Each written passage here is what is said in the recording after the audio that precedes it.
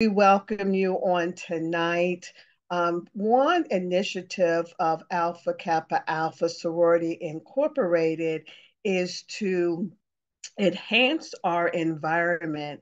And under that initiative, we have been given the charge to encourage everyone within our communities to actually begin their own home gardens.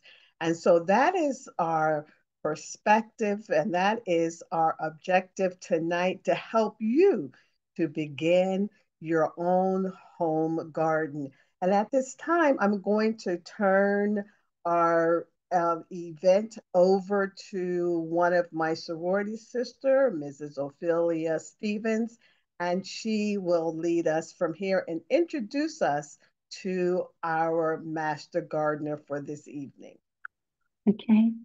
Thank you, Leslie, for welcoming everyone and for your kind remarks.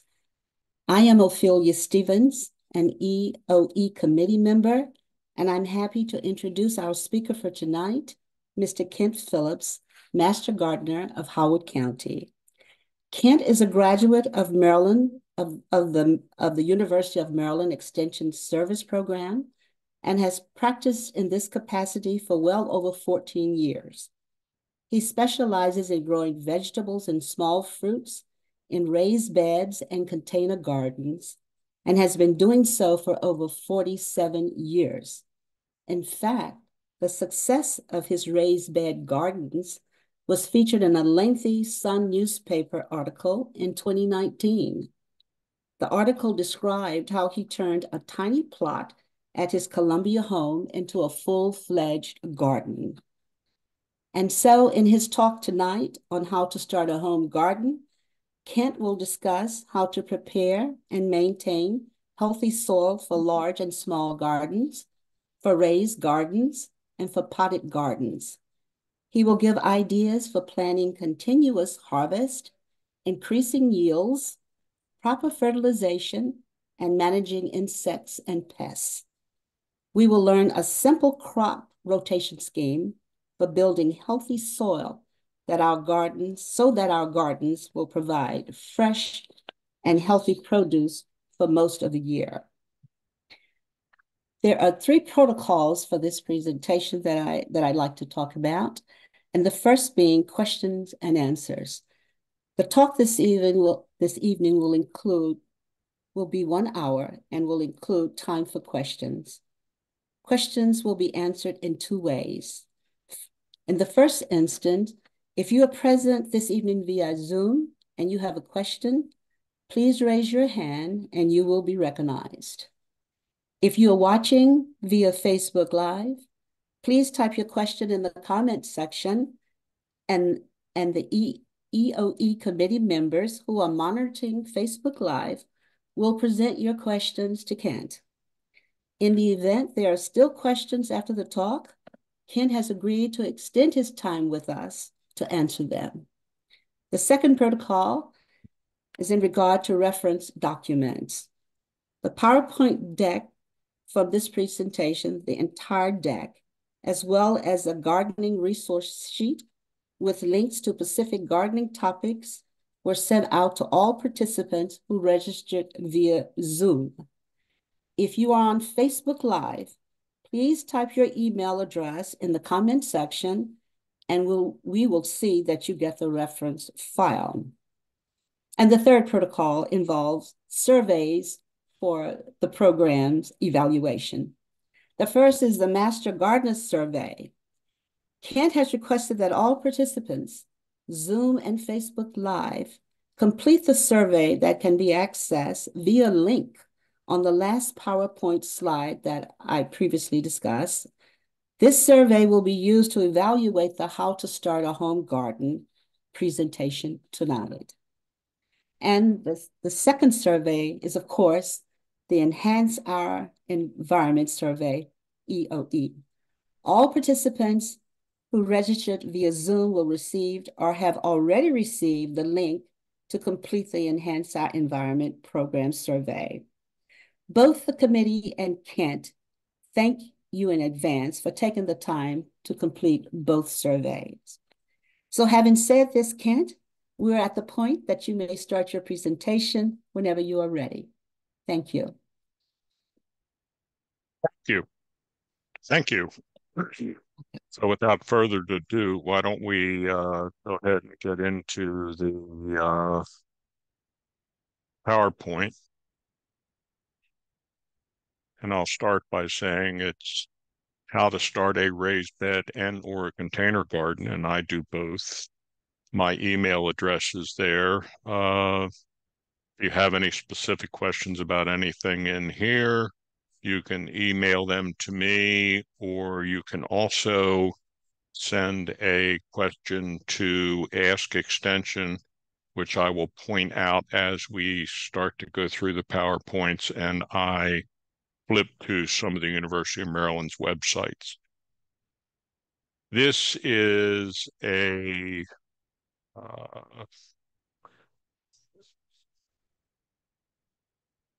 slide that we put in that basically says we don't discriminate for any reason.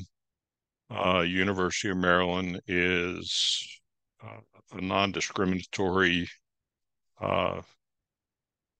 institution, and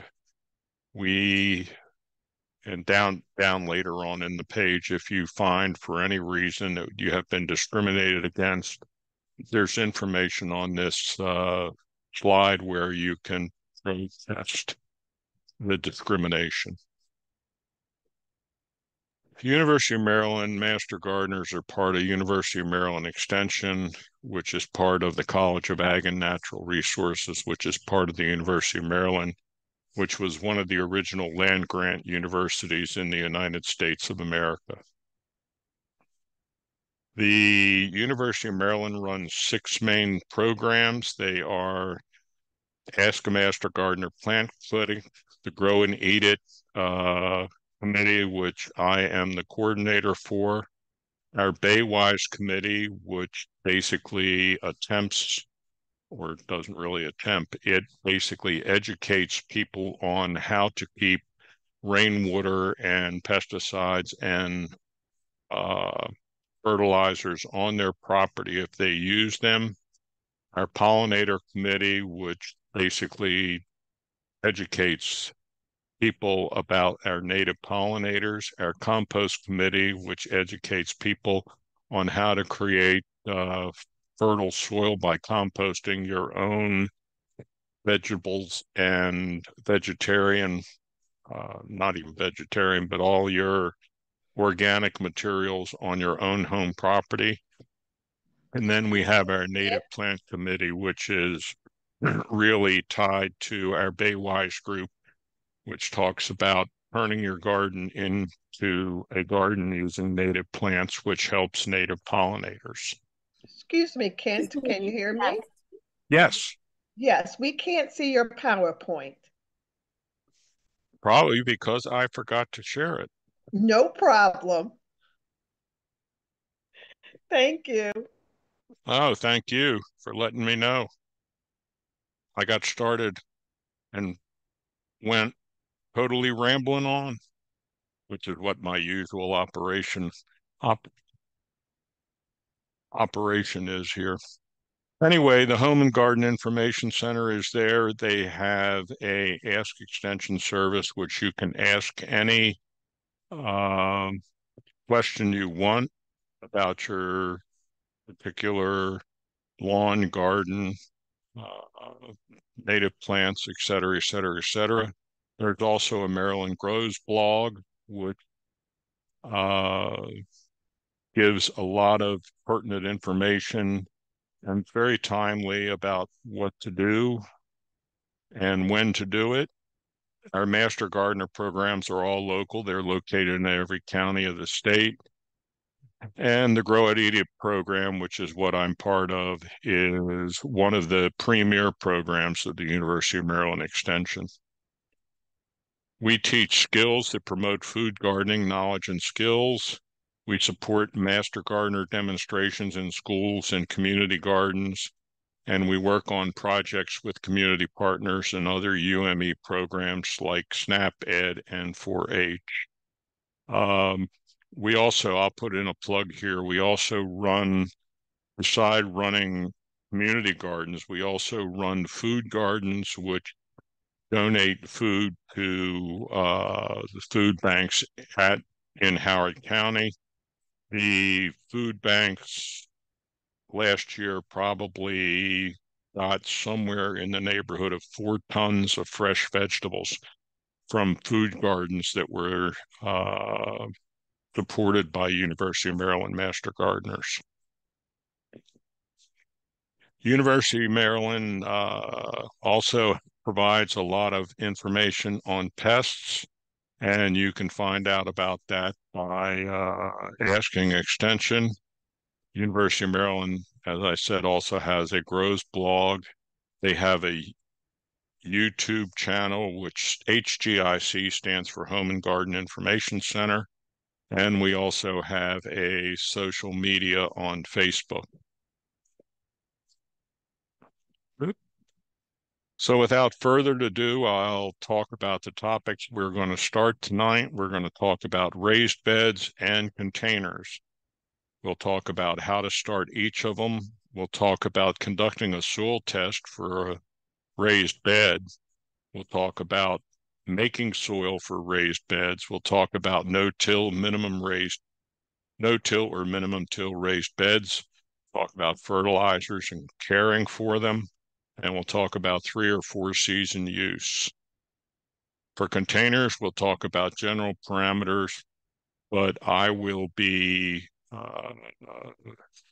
discussing mostly our University of Maryland's double 5-gallon self-watering container that are made out of recycled 5-gallon buckets. I'll talk about the importance of right-sizing containers depending on the size of the particular plant.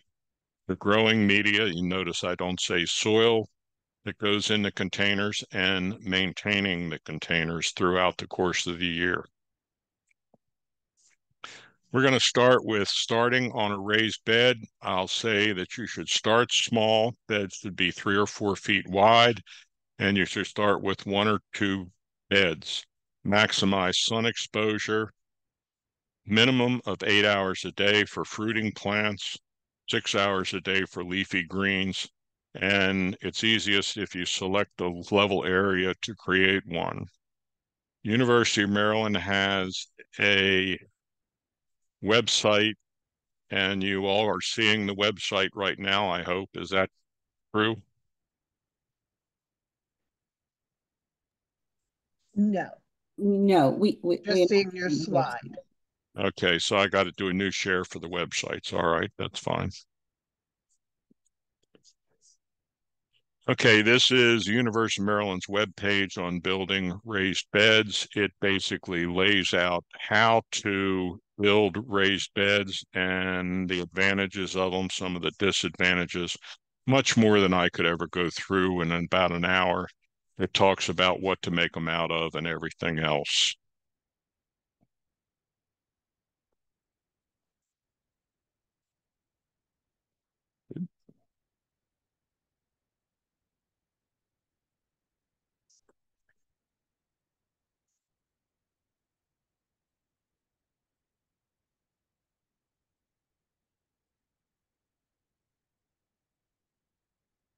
University of Maryland also recommends that anytime you start to make a raised bed, you do a soil test in the area of the bed, and the soil test can be processed by any one of the soil testing laboratories. University of Maryland's currently using the University of Delaware's laboratory, and that is working very well for us. The soil test there costs about $17, and you should do the soil test for the soil as it exists in the area where you're going to produce or where you're going to put your bed. There are several types of beds, or 2 types mainly. Sorry, Yes. Kent. We need you to share again. My apologies. Yeah. Okay. And Kent, I have a quick question. Okay. As to the soil test with the University of Delaware, how long does that take, and what are we actually looking for? What factors do we that are good in the soil that we're looking for? The what you're really looking for in the soil test is the nitrogen, phosphorus, and potassium, which are the major uh, macronutrients in the soil. And that's what you're really looking for with a soil test. It will also, University of Delaware also provides you with the amount of lead in your soil and whether it's safe to raise vegetables or not. That tends to be more important in the inner city where there was use of a lot of lead paints before they were outlawed, and I think somewhere in the 1970s. And the University of Delaware also provides a list of the minor micronutrients like sulfur and boron and manganese and things like that. So you'll get all this back in a soil test, and it basically tells you how you have to fertilize your garden. And normally it will recommend, you'll also get pH levels, and it will recommend how to adjust the pH between 6.2 and 6.8, which are the optimal range, or is the optimal range for vegetable gardening. And it will tell you how to raise that pH, and it will also tell you what other nutrients, specifically nitrogen, phosphorus, and potassium, that you have to add to the soil. There are a number of materials you can use for raised beds. You can use rocks, untreated lumber that's either been painted with exterior latex paint or with oil-based stain. You can use synthetic lumber also. I would also say that for untreated lumber, one of the other things you can do is you can put a plastic liner down on the inside of the bed to keep the water away from the lumber and keeping the lumber from decomposing. Uh, you can also use what we call ACQ lumber. And ACQ lumber is just lumber that has been treated with alkaline copper. And we use it, or I use it, in my bordered raised beds, which are 12 inches deep and 4x8. For unbordered raised beds, you basically mark out the raised beds and you keep the bed inside the line after doing your soil test where you're going to put your bed. Raised beds are most likely being made in a lawn, so this link will tell you how to do turf grass removal. There's a no-till method. The no-till method is also, to some extent, known as the lasagna method, where you put down either 4 sheets of newspaper or brown untreated cardboard and then cover it with 4 to 6 inches of compost, and then you go ahead and plant in the compost. The minimum till method is you basically turn over the sod so that the green part of the grass is basically pointed down into the soil. That puts more nutrients back into the soil since the nutrients are in the first inch or so of the grass. And you use the same steps as above and then add your compost on top of that. For soil for raised beds, most people go to the Howard County Alpha Ridge landfill and they get Hoco Grow, which is a commercially produced uh, compost that's produced up at Alpha Ridge landfill. It's produced in a high temperature bed of about anywhere from between 140 to 160 degrees, which kills all the pathogens in it. The link to fertilizer is basic. Provide fertilizer recommendations that you'll receive in your soil test. how to convert them for smaller vegetable gardens that you and I have. And it also talks, it will talk raised beds, talks about planting your desired crop right through your compost. And I'll say this, you'd be surprised at how little fertilizer you actually need for a 4x8 bed. In my case, my beds are made up of 12 inches of compost on top of the soil that was in place when we bought this house. And I have been growing vegetables in that compost for about 6 years now. And when I fertilize it, it takes about 1.2 ounces of urea to fertilize that bed, which is, I actually have to get Mary's kitchen scale out to measure it out at such a small amount. It's equivalent to about 2 or 3 tablespoons of urea. Raised beds are great because they warm sooner. The bed you see here is one of my beds that was planted in garlic. You can get the idea. That's almost a whole bed of garlic, almost a 4x8 bed. So you get an idea that Mary likes to use a lot of garlic in her cooking. One of the cons about raised beds is that they dry out a little more quickly in the summer heat. I have solved that problem, although it really doesn't show in this photo, by using drip irrigation and by setting the drip irrigation to go on at specific points in time to keep water on bed. If you're making raised beds, as we said earlier, 3 to 4 feet wide works well. That way you can reach in from the side of the bed and pick whatever you need to, and you don't ever have to walk on the bed and compress the soil. I left 2-foot footpaths around my raised beds, but you can certainly leave enough room for you to be comfortable.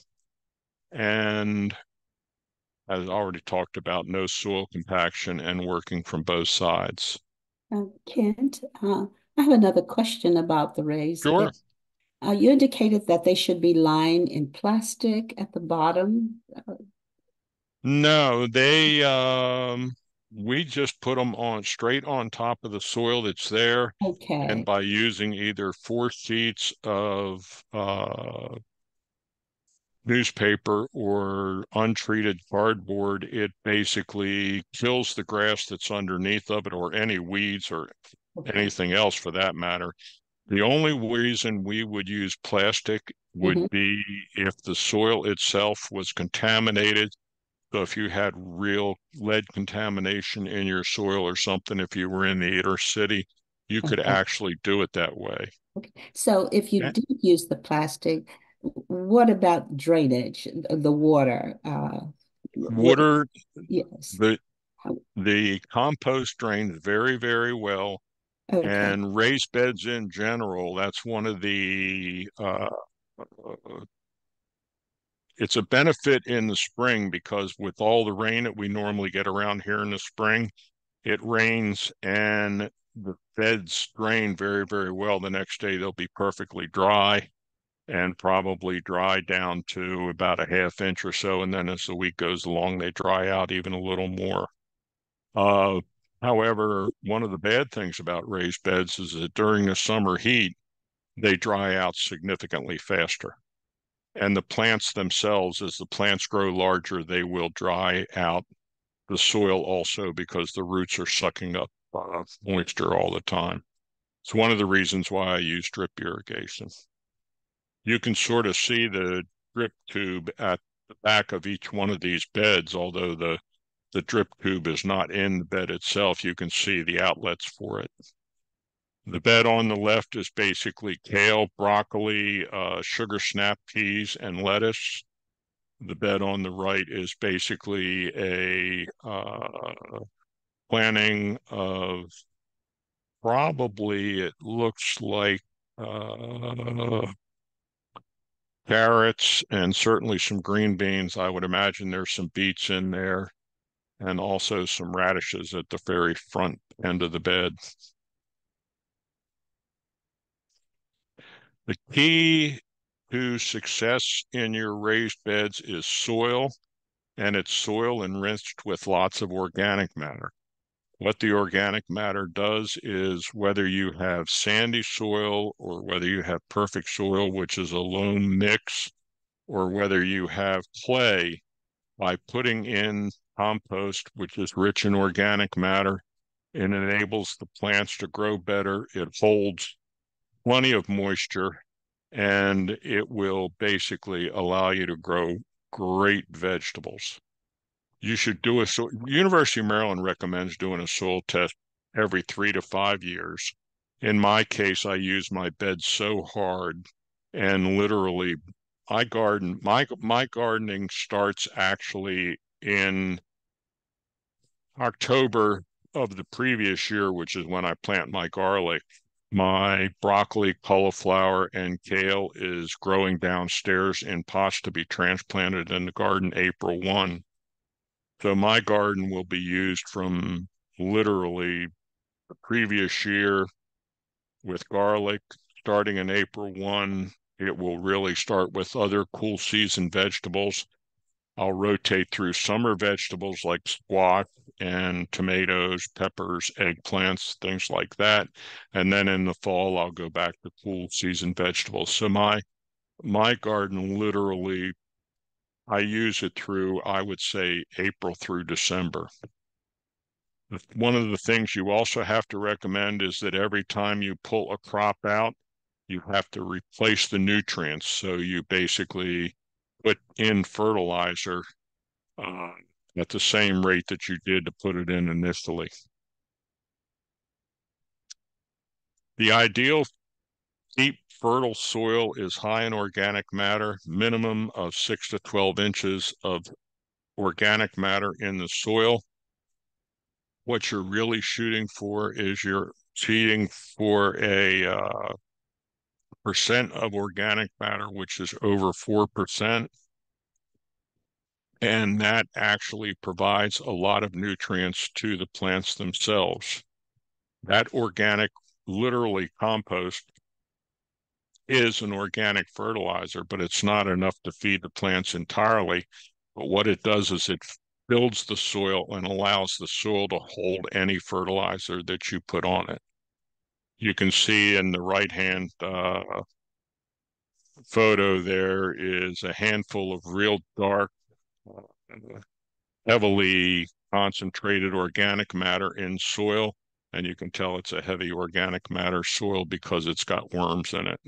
And the worms are basically decomposing the soil and providing nutrients that plants can use.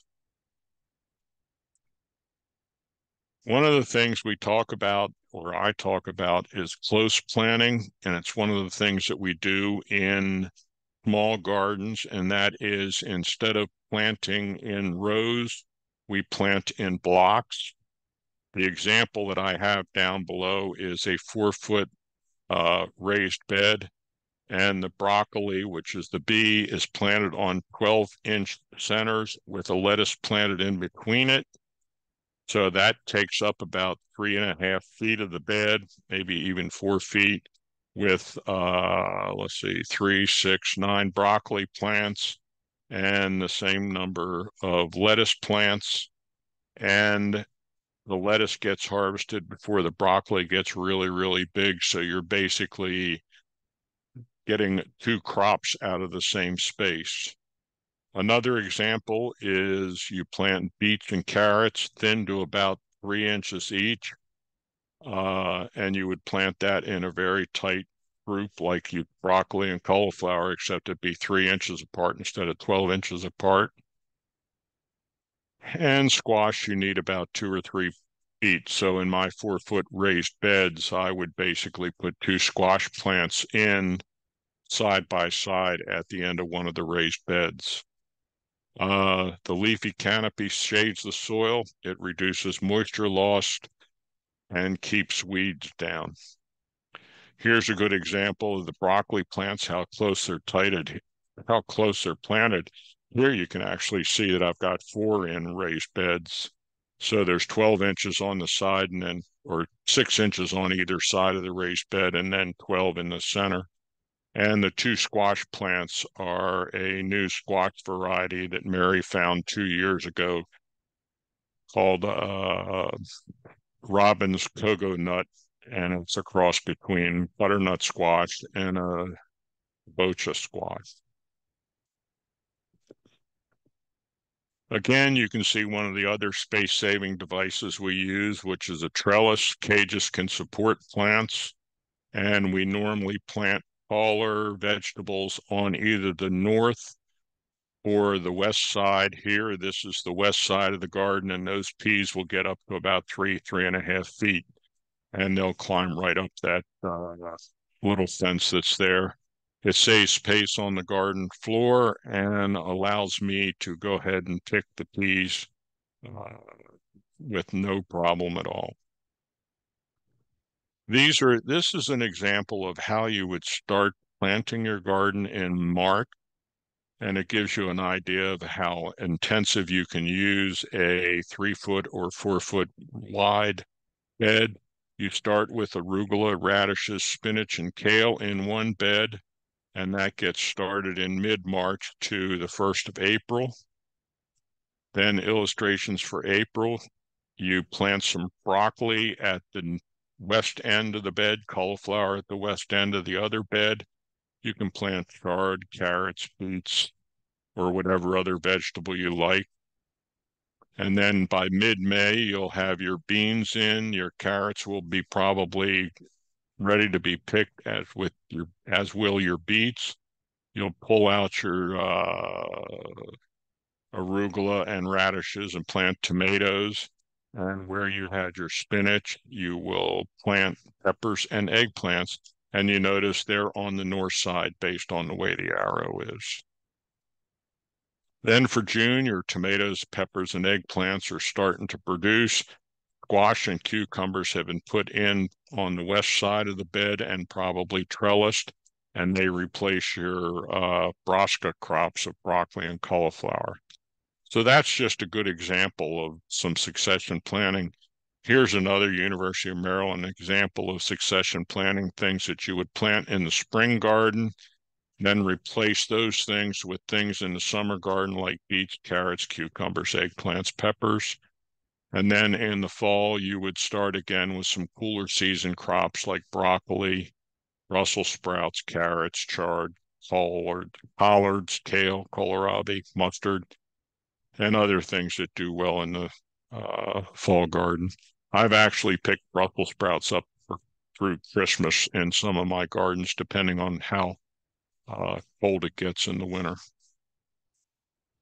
Succession planting is just where we successively sow some of the same plant to keep the harvest going. So we may, in my case, I usually use snap beans or green beans as an example, and I will plant small squares of green beans, and I'll plant a new one about every 3 weeks, starting probably at the 1st of May, and that will bring in string beans all throughout the gardening year. You do continuing sowing of every few weeks of the lettuce and arugula very early. With beans, I just use an example.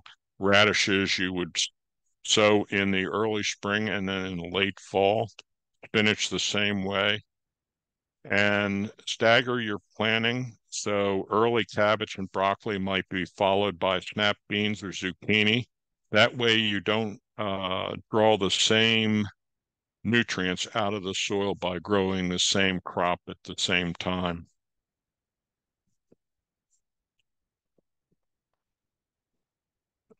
We'll get into a little bit about container gardening. This is a little trudge that I carry around, and I will have one like this, except it'll have different lettuces in it.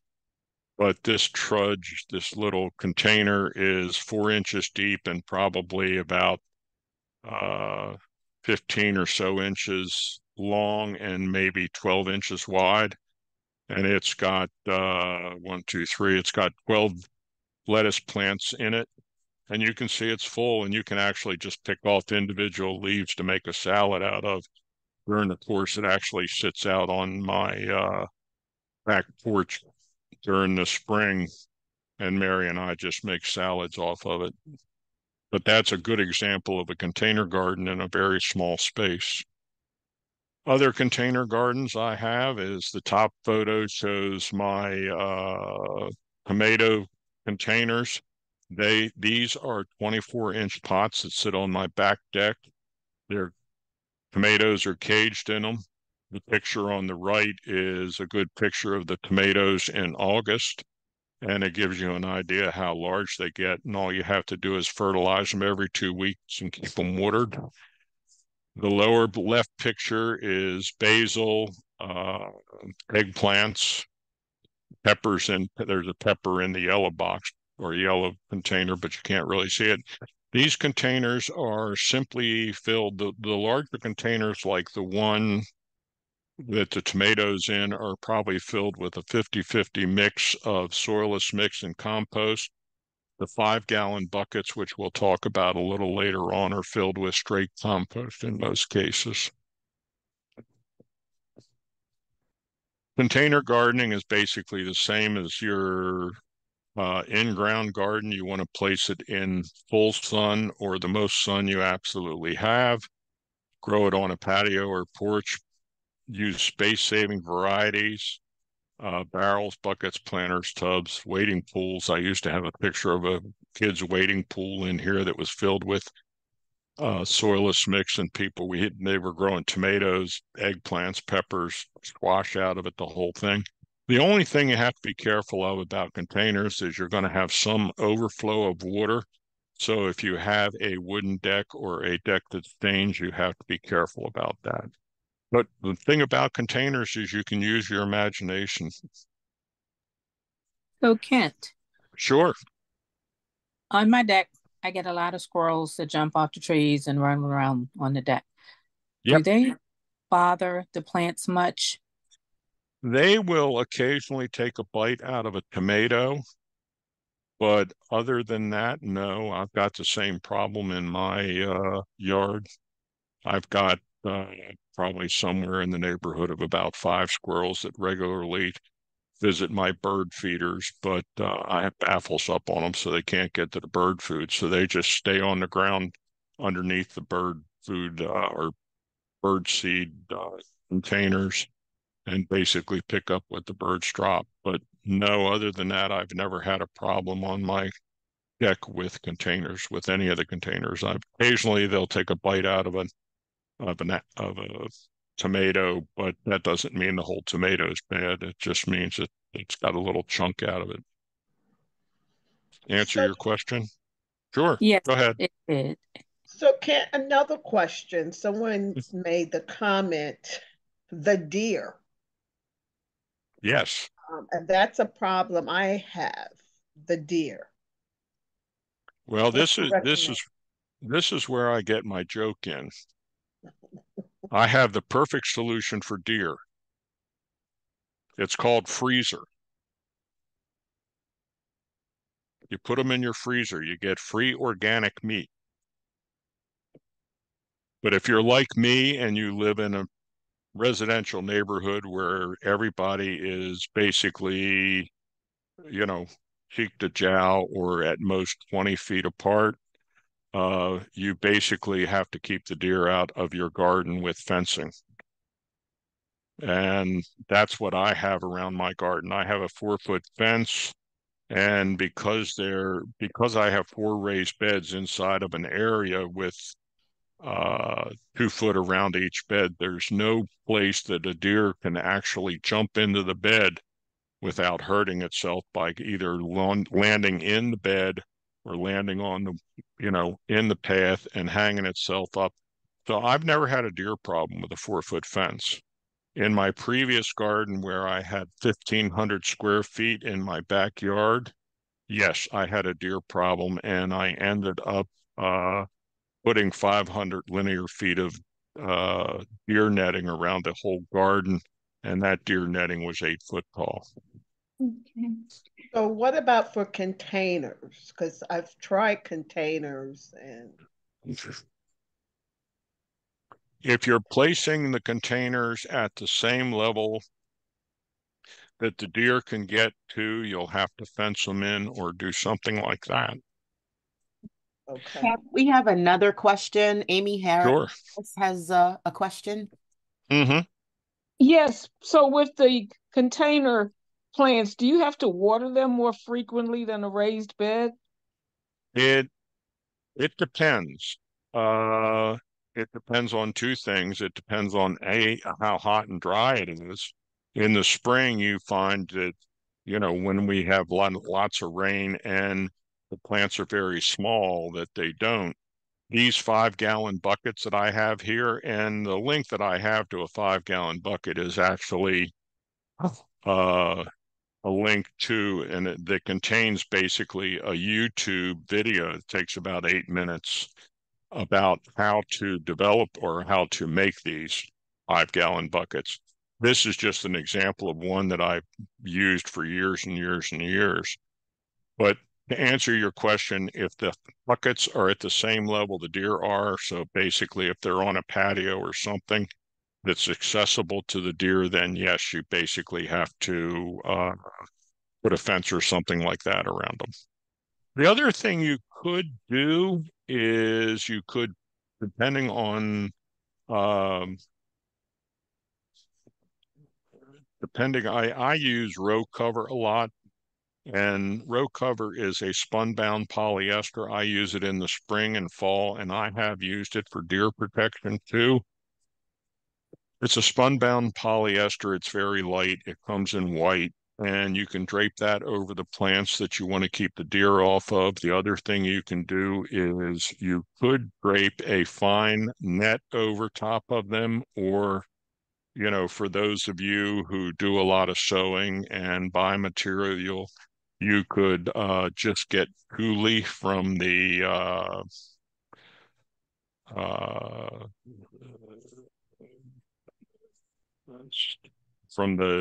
uh, sewing place where you buy fabric, Joanne's and fabric.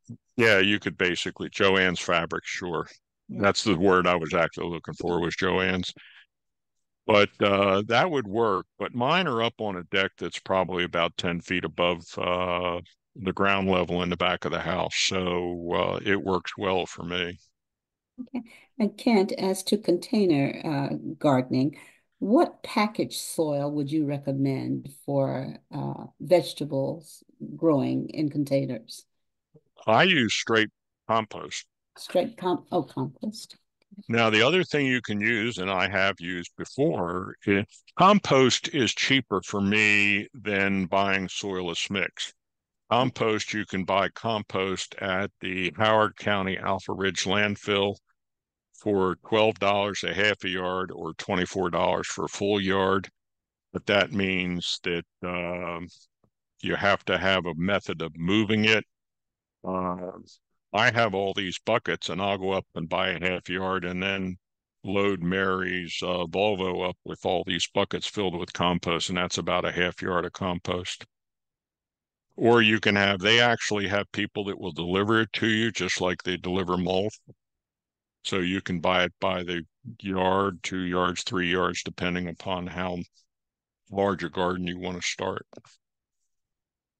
Other than that, I would recommend using soilless mix, which is it's just a mixture of peat moss, vermiculite, and perlite. You can get it at any good garden center. I find that the cheapest place to get it is Frank's Nursery, which is over and back of Costco in, I guess that's Jessup over there. It might be Elk Ridge, or it might be. Yeah, I'm familiar with Frank Yeah. gardening. And they have it in 3 cubic foot bags, and they also have it in compressed bales that are a little over 3.8 cubic feet. But they tend to be very heavy. They tend to be about 50 pounds. So unless you've got some body that can move a 50-pound bale, and then you've got to fluff it up because it's compressed. The only thing with soilless mix is before you put it in the container, you do have to moisten it first. So that's the one thing I would recommend. Any other questions? Yes. There are a couple of more questions. Well, you had mentioned earlier um, some type of netting to cover the Mm-hmm. containers. Someone didn't understand the word, so they asked if you could spell it. Bully? Oh, maybe that's what it was. Yes. You said bully? Cooley with a T. Oh, It's tool. it's the netting that you use when you're sewing and stuff like that. I It's don't called use it, tool. but It's called tool, Tull, cool. tool. Yeah. So the E is silent. Yes, it's Yeah. tool. Okay. That is a netting. Yeah. Mm-hmm. And then the next question is, what Sure. can we do to control those white butterflies that like to Ah, lay? ah, my favorite pest. Those little white butterflies are actually not butterflies. They're moths, believe it or not. And they're in the larval stage, they're called imported cabbage loopers. And they're little green, for lack of a better word, larvae. Sometimes we use the terms worms.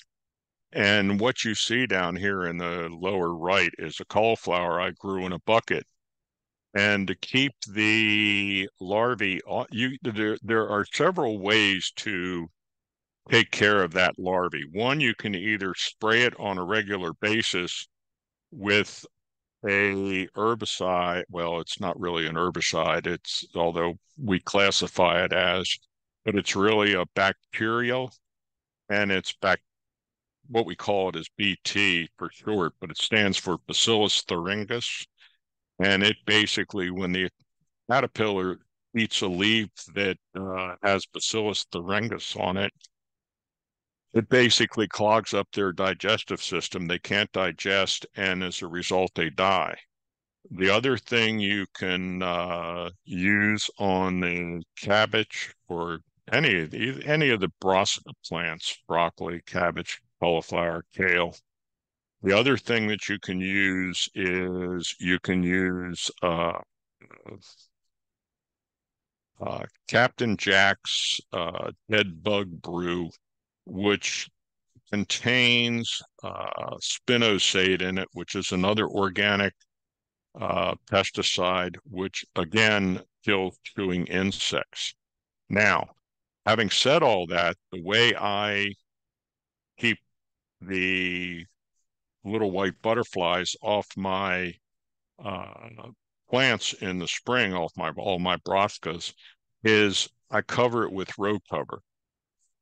And if you go into the University of Maryland's website and just do a search for row cover, it will show you what it's like.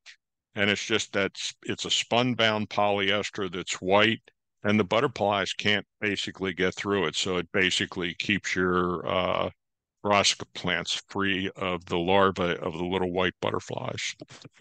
Did you say road cover? Row, R-O-W. Okay. It and Okay. that's the generic name for it.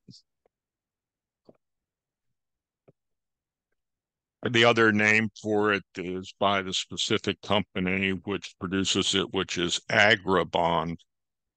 But you can find it at any good garden store or Southern States or anything like that.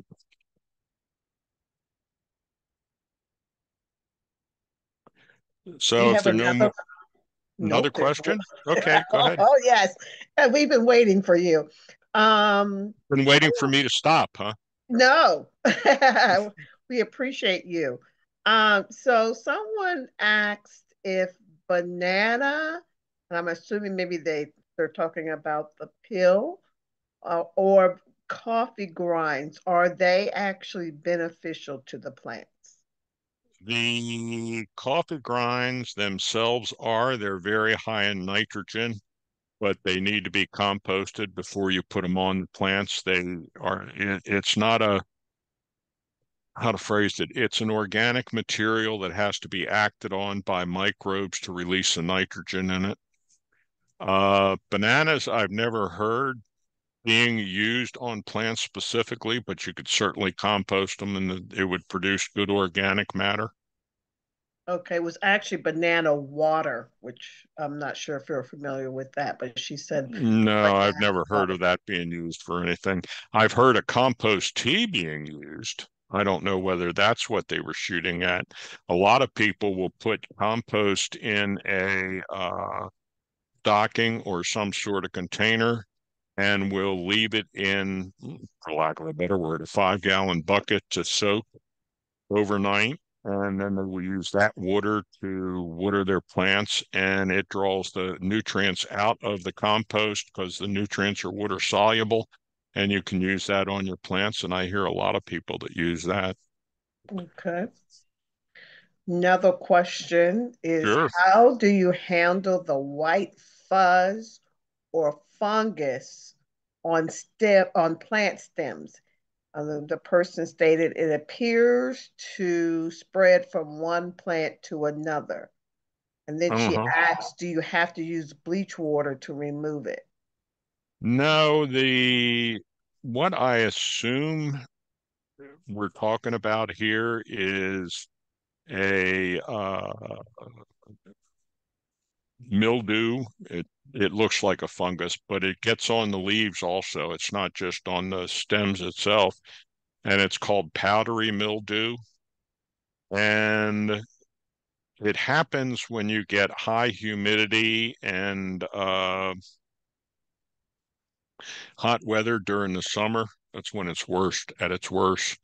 And if you don't have really good air circulation around your plants, that's what tends to happen is the moisture tends to sit on the plants and you start to get powdery mildew.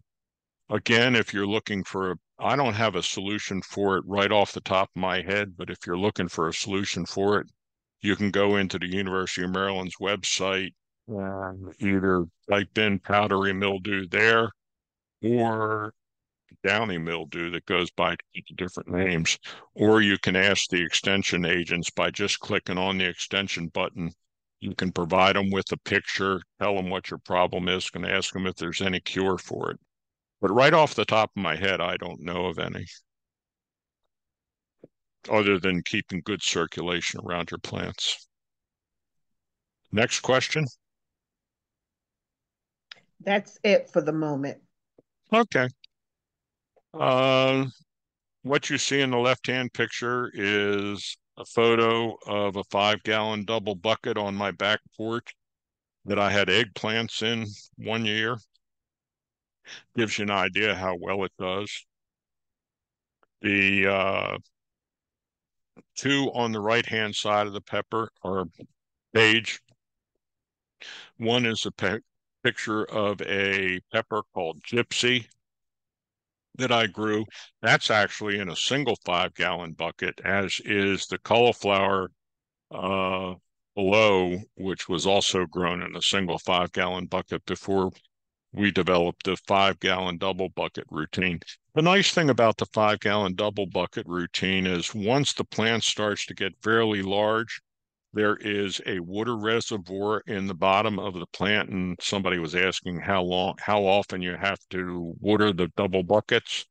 And basically, even with a plant as large as that pepper is, I would probably only water it every other day.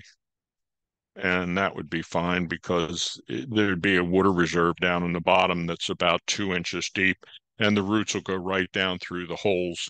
I showed the holes that were punched in the bottom of the bucket, and you put screen material over the holes to keep the soilless mix or your compost in that bucket, and the roots of the plant will go right down through the screen, through the holes, and right into the bottom of the 5-gallon bucket.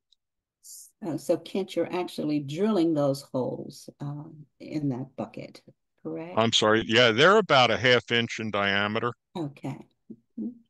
And effectively, you can't have too many.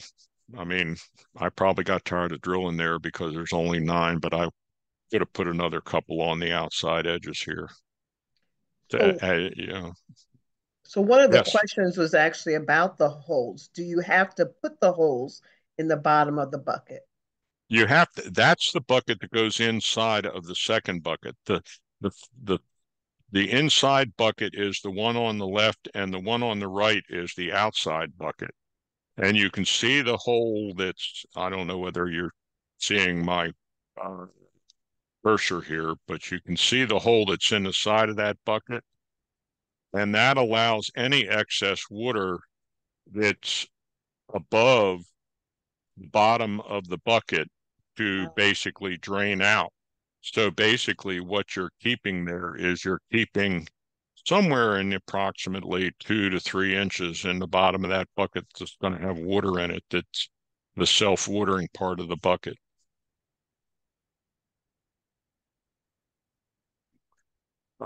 Container size is very important. You sort of saw or got an impression of that by looking at the size of the containers that I had on the back porch for the full-size tomatoes that I grow. For large vegetables, 1 plant per container, a minimum of, and I would say 10 gallons, although those containers were probably 20, the pots in the back. You need depth of 12 to 16 inches. Examples are tomatoes, peppers, eggplants, cucumbers, winter squash. The only thing I'll say is that the larger the vegetable and the smaller the container, the more frequently you're going to water it.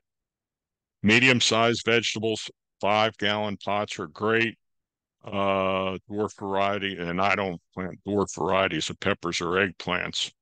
I used to try dwarf varieties of tomatoes and never really had any luck with them, so I'm back to growing my old style tomatoes. Summer squash tends to get very large, so you're going to water it a lot. Uh, Pole crops, which are broccoli, cauliflower, cabbage, collards, kale, beans. When I say beans and Swiss chard and carrots and stuff like that, I don't grow them in pots. I grow them in containers that are somewhere in the neighborhood of 8 inches deep and was 20 inches by maybe 12 or 14 inches wide. And you can grow carrots, beets, beans in those. I made my daughter a bean container out of a what do they call it? They call it a mud tray, which you mix cement in. I just drilled holes in the bottom of it for drainage, put a screen on the bottom, and filled it with about 6 inches of compost. And my daughter, or one of my daughters, I have 4 daughters. One of my daughters was growing green beans on her back porch because she loves them. The problem is she never get any because her dog used to go out and eat them. So just gives you an idea that it's not the deer that are the big problem. It's really the household animals that are a problem. And then in smaller containers, you can grow things that are smaller, like the lettuces was a good example. The lettuce container I had earlier was only 4 inches deep, and it had 12 lettuce plants in it. So it works very well for things like that that are in and out fairly quickly. Growing media for container, soilless mix. It's lightweight, drains well, holds water and nutrients. It starts out with a proper pH. Some of the soilless mixes are Pro Mix, Ready Earth, Jiffy Mix, Sunshine Mix. Other container media are anything from 100% compost to a 50-50 mix of soilless mix and compost. The compost would add slow release nutrients, but you'll still have to fertilize it probably every 2 weeks. And you'll fertilize it either one of 2 ways. You can either use a long-acting fertilizer like Osmocote, which you would mix in according to label instructions at the very beginning of the planting season, or you can water it every 2 weeks with something like Miracle-Gro or a balanced plant, water-soluble plant food. Maintaining containers, watering depends on the size of the container and the size of the plant. And the container should keep moist at all times. I use the finger test. I stick my finger in the container down about an inch. If it doesn't feel damp, I will water the container. And does everybody know what a water breaker is? I often ask this question. A lot of people don't know what a water breaker is. A water breaker is a contraption that goes on the end of the hose. Instead of getting one stream coming out of the hose, you'll get a bunch of little fine streams that basically while it floods the soil, it doesn't wash the soil away. It's the same idea that you would get out of the rose on a watering can, where you get a whole bunch of holes in the end of the end of the watering can, and it provides a soft flow of water out of the watering can instead of one great big deluge. You can use drip irrigation like I do on a timer, which works really, really well. Again, I talked a little bit about fertilization. You can either use a water-soluble dry powder and mix it in your watering can and water every 2 weeks in the container, or you can use a slow-release rosin-coated mixed with the media. Osmocote is one of them, but that's a brand name. There are other names available. But again, you should read and follow the labeled directions. And you don't want to over-fertilize your plant, because the nitrogen in the fertilizer can actually burn the leaves of the plant and burn your plant. Any questions about fertilization of containers? It's a little different than fertilizing your in-bed garden. In your in-bed garden, you're going to be using a granular fertilizer of some sort. And in the container, you're going to be using a dry soluble powder or some slow-release rosin-coated mixed with the media. Well, that's the end of my talk. This is our final slide to let you know that the program was brought to you by the University of Maryland Extension Master Gardener Program, which is, we're in Howard County. And the link or the QR code at the bottom, which should be included, so you don't have to try to capture it here, in either the PDF or the Word file that you received when you signed up. So with that, we'll take questions. Any other questions? There are. Good. So who, Ophelia, did you want to go through the remaining questions? No, I'm trying to get to them, but if you already see them, Sure. Leslie, I could do you see do them. it, please? Okay. Okay, So one question is, how long should ladybugs stick around when introduced to raised gardens? Anything we can do to make it more attractive to stay? Provide them more food. Which Ladybugs, or ladybird beetles, as they're more properly called, are basically predators. And what they eat aphids, as does their larvae, which, and I could go in and pull a picture from the University of Maryland website to show you what the ladybird beetle's larvae looks like. But they're awesome aphid predators. So if you have a lot of aphids on your plants, they will stick around as long as the aphids are there. Once the aphids are gone, they'll move on. So we normally don't advise people to buy predatory insects to put on their plants. Normally we suggest row cover to keep them off, or we'll suggest a organic pesticide to apply to the chewing bug that, whatever, and an aphid is a chewing bug. and that will take care of the aphids that choose on the plant. No, Okay. mostly aphids are actually really very easy to get rid of. You can hit them with a spray of water and they can't get back up on the plant, so you just watch them off. Okay. So the next question is, what can we use to control snails, slugs? Snails and slugs, you can use Mary's old favorite, which is you put them on the sidewalk and you sprinkle them with salt and watch them foam away. There are a couple of ways that we as gardeners do it. And first is we'll put down diatomaceous earth, which is basically what's used in swimming pool filters. And diatomaceous earth is basically real, although it doesn't hurt people. It's real sharp, and as the slugs crawl over it, it will pierce their skin. But you'd have to buy a lot of diatomaceous earth to do that.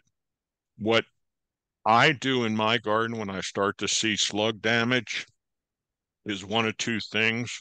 I will either take a board out, a small piece of board, and put it in the garden, and then turn it over every morning and pick off the slugs that are underneath of it and put them in a bucket of soapy water, which kills them. The other thing that I find that works real well is if you take, for instance, if you have once you're finished with your cantaloupe or your melon of any kind, if you take that and put that out in the garden, slugs love it, and they'll actually crawl up underneath and start chewing on it. Then you just throw it in the compost or your green bin if you're in Howard County. Okay. Thank There you. are pesticides for slugs too, but as a organic gardener, I don't like to recommend them, Okay. Thank you. especially for vegetable gardens. Someone wants you to give us again where we can get compost here in Howard County. The best place to get it, and you can buy it in a lot of different places. The best place to buy it is up at the Alpha Ridge landfill, and it's back in their wood waste facility. And the reason I push the Alpha Ridge landfill's compost is because that compost, every batch that comes out of that facility actually has a lab test associated with it. So you can tell what nutrients it has in it, whether it has any heavy metals, or any other bad things, and they won't release anything that's basically detrimental to a garden.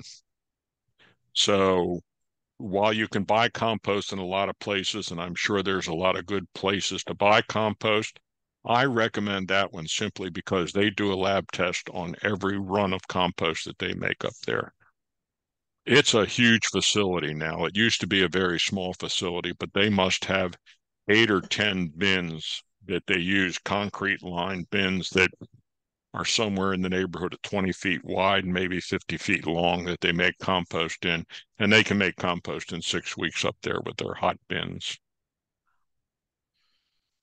So another question. If using fabric pots from season to season, is there anything special that the person needs to do when reusing them for a new season? The pots themselves, no. Whatever, depending on, well, I won't even say depending. Normally, if they're using compost or soilless mix, they can use it for 2 years, but it would have to be placed in a plastic bag so it wouldn't leach out during the summer, or not actually during the winter, not during the summer, because in the summer it's going to have plants in it.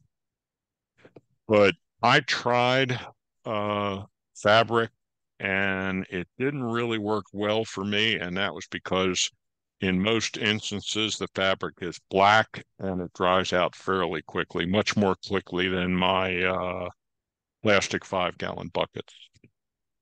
And I was using 7-gallon fabric bags. Okay. In the information you provided us, you mentioned in the beginning about the soil tests that University of Delaware will do. Does Yes, it tell us how we can get that in your sure. information?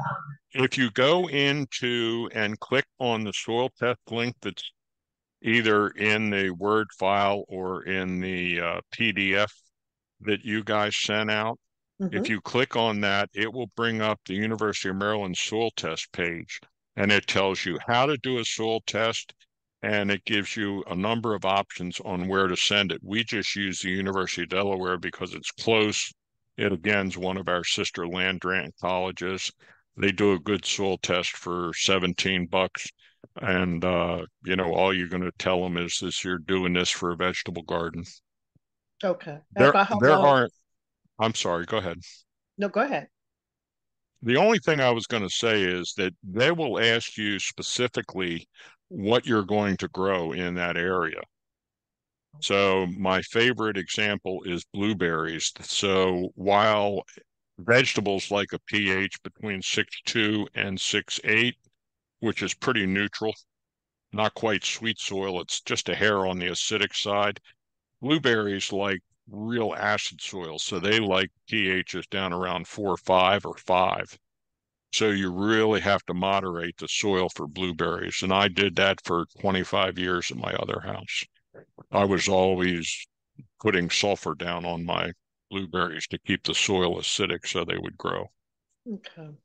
About how long do they take to get the results back to you? Do you know? Normally, this time of year, probably about 3 weeks, Okay. Okay. which is plenty of time. I mean, once you do the soil test itself, you can go ahead and build the bed and put the Okay. compost in it, and then what you would do is you just fertilize on top of the compost. Got it. One of the things I didn't say, and I sort of glossed over it, was no-till gardening. No-till gardening is a method whereby when you're using compost or a mixture of compost and soil, and University of Maryland recommends that you add about an inch of compost to every garden every year. Okay, once you get it started, once you start to get the organic matter percentage up in it. But literally in a no-till garden, it's literally that. You never turn the soil over. So all you do is pull the weeds out and plant, pull the weeds out and plant.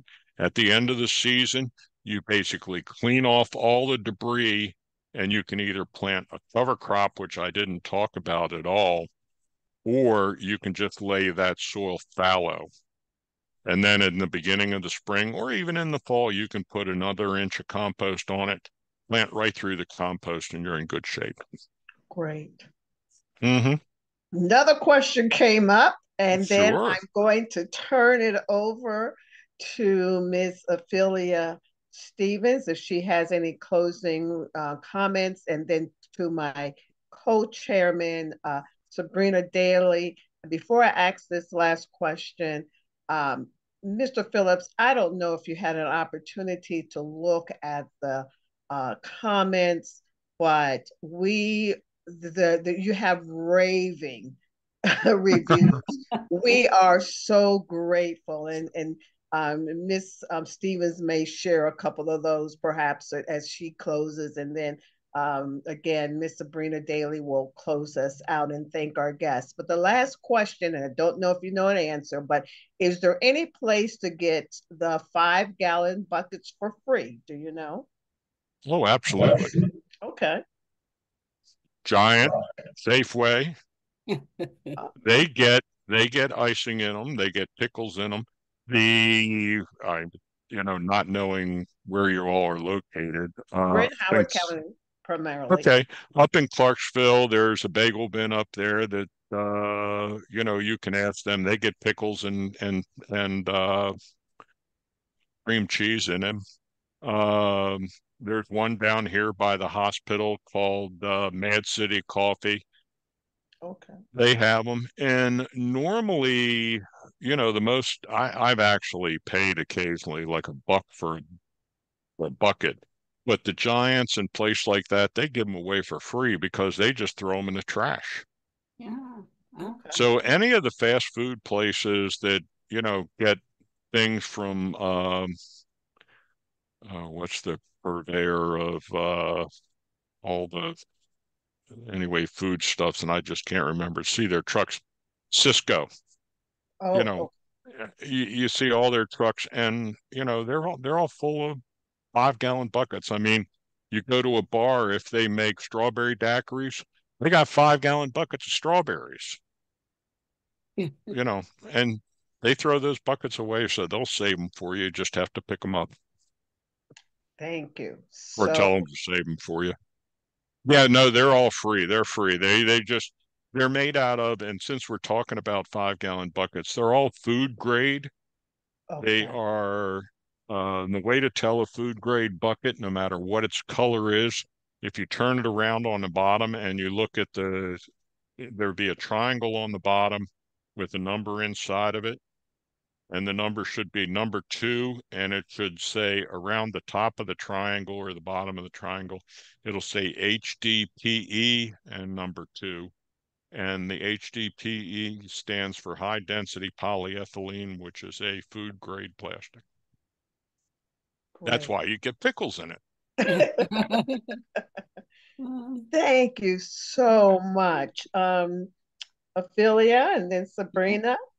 Yes, thank you so much, Leslie. And my hat is off to you, Kent, for such a tremendous program tonight. And judging from the questions that Leslie asked you, this was received so very well. And I'm so proud that you were able to be with us. And Kent, on behalf of the Enhance Our Environment Committee, Iota Lambda Omega chapter of Alpha Kappa Alpha Sorority Incorporated, I'd like to thank you for your excellent presentation on home gardening. And I extend a personal thank you for all the time and efforts you shared with me and the EOE committee in bringing this gardening program to fruition. I am very grateful for that. Thank you. Oh, As a result of this presentation, I think we may all be ready to try our hands at gardening. And who knows, I think you may have unlocked a whole bunch of green thumbs tonight. good. So without closing comments, I would like to open the floor to the EOE committee chairs and chapter program chair for any closing comments, but for you and or the gardening presentation. Sabrina. Thank you, Mrs. Stevens. Before we actually close out, if our chapter president, Dr. Angelo L. Williams, or our first vice president, Dr. Melody Morales, if you have anything that you would like to say before we actually close out. I just want to say thank you. This has been a fantastic informational session, and we look forward to perhaps having you back with us again. Thank you so much. Thank you. So, okay. So, Dr. Morales, are you out there? So Ken, again, we thank you so much for your presentation. Just like everyone has already said, we're getting lots of positive feedback already. We would like to thank our guests, whether you're attending via Zoom, and I'm not sure if we still had any Facebook Live participants, but we thank you so much for your attendance tonight. Now, you're going to receive a survey from the members of the Iota Lambda Omega chapter. It's a very, very brief survey because we want your feedback on whether you thought this presentation was useful, and if we were ever have the opportunity to do it again, would you participate? So we would really, really love it if you would fill out that feedback form, and so that we can share that information with our chapter as well as our international organization. And again, thank you to everyone that participated with us tonight. Okay, and with that, Sabrina, I'm going to, if there are no more questions or comments, this will conclude the Enhance Our Environment presentation of how to start a home garden. Thank you, everyone, and have Thank you a so much. good rest of the evening. Thank you. And please do the Thank survey you. for Oh, Kent yes, as please do the well. survey, both of them, the Master Good Gardener night. survey as well as the Enhance Our Environment survey. Yes, Thank you, thank one and all. you. The I've survey, enjoyed it. Thank you very much. Wonderful, Thank thank you. you. Kent survey is on the Word document. Yes, in the Okay. Word doc, It's it'll the be sent slide, out. it's the last slide Yes. on In the the last slide, PowerPoint, yes. PowerPoint deck, yes. Okay, good night, everybody, unless you want Good to, night. okay, good night.